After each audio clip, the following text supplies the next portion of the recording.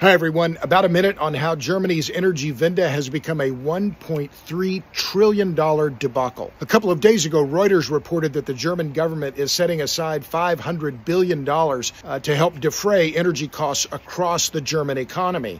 And then more recently, Reuters reported that the German government is going to set aside, $230 billion to cover derivatives that are held by Uniper, the German gas utility that has been nationalized by the German government.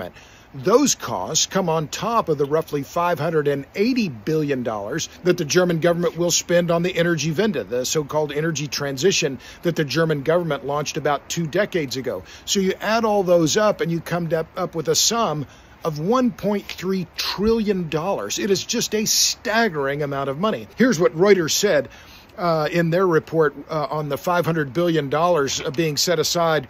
I'm quoting here: Europe's preeminent economy, long a byword for prudent planning, now finds itself at the mercy of the weather. Energy rationing is a risk in the event of a long cold spell this winter, Germany's first in a half-century without Russian gas.